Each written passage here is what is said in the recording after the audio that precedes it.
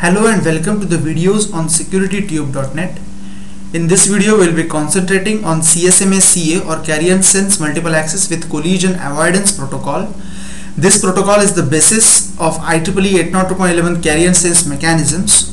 Firstly, we will see the drawbacks with CSMA CD or Carrier Sense Multiple Access with Collision Detection, which is the most preferred use protocol for Ethernet or IEEE 802.3 suite of products. And after that we will see how the problems with CSMA CD are addressed with CSMA CA protocol.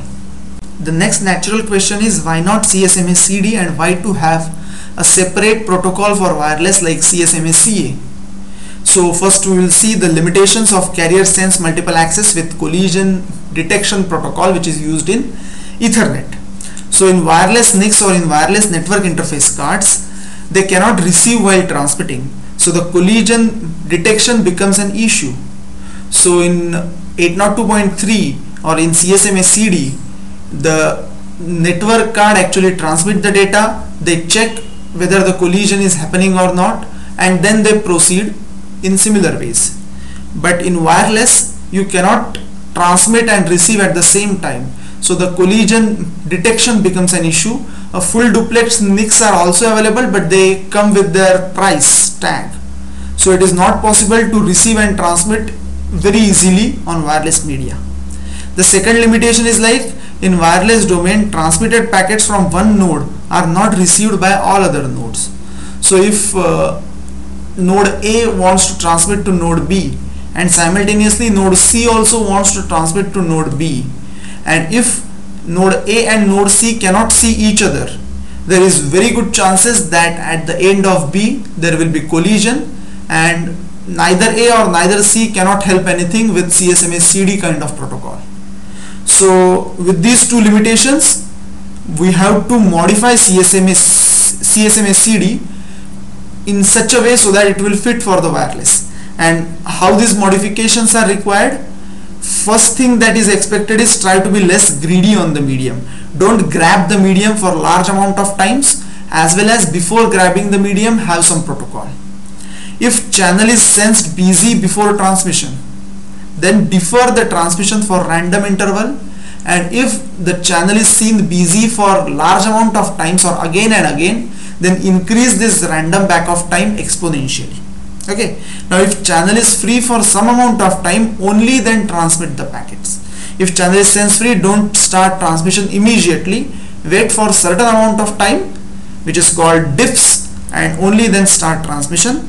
And to be sure that the transmission is happening correctly, use some mechanism like positive AX. Okay, so what are the important things which is expected from this modification in CSMA CA? Try to be less greedy. Don't acquire the medium immediately and start transmitting, but acquire the medium, wait for some time and only then transmit. And if medium is sensed busy, have a random back off. Okay. Now 802.11 wireless LAN provides two types of carrier sense methods. First is physical carrier sense. In physical carrier sense, actually file layer or physical layer text part, and it uses the basic CSMA CA as the carrier sense. There is also one more method in which the carrier sensing can be done and the prioritization on wireless media can be done, which is called virtual carrier sense. Now virtual carrier sense thing is provided by the MAC or media access control layer. It is also called as NAV or network allocation vector. NAV maintains the prediction of the future traffic on the medium based on the duration field in wireless packet. Every wireless packet has a duration ID field in it. It's a part of MAC header, and the value which is present in this MAC ID field corresponds to the NAV value with some rules, and whatever value is present in this NAV value for that much amount of time, all other nodes except the node for which packet is transmitted cannot transmit or cannot access the media. So the first was physical carrier sense and second is virtual carrier sense. Physical carrier sense is simple CSMA CA. Now it is very interesting to see how exactly CSMA works. This picture shows the access procedure in DCF mechanism. Now every node has to wait for DIFS amount of time after finding the medium to be free and before starting the transmission. So here some node has found that media is free, it has waited for DIFS time, and after completion of DIFS time it has started transmission.